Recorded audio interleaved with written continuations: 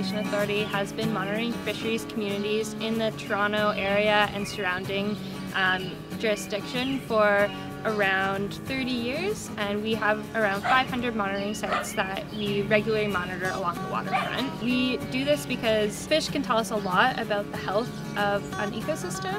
So when we go fishing, we're literally fishing for information. We want to know what's out there. The type of stuff that we're looking for is whether there's invasive species, native species. We partner with multiple government and non-government agencies, and all of them have a collaborative interest in the health of the fisheries communities within the Toronto area and the Great Lakes in general. We do a lot of monitoring for some Atlantic salmon spawning with the Lake Ontario Atlantic Salmon Restoration Program.